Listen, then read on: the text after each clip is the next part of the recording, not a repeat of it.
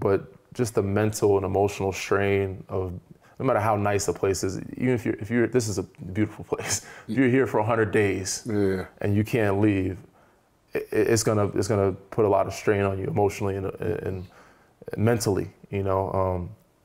And we were playing. It wasn't like we had a bunch of days in between because you had to make sure you had games like every other day. So, but it was a lot, man. And I don't say I have PTSD or anything like that, but when you bring up that bubble, I'm not the type that I tell people this all the time. I'm not the type of guy to give any money back.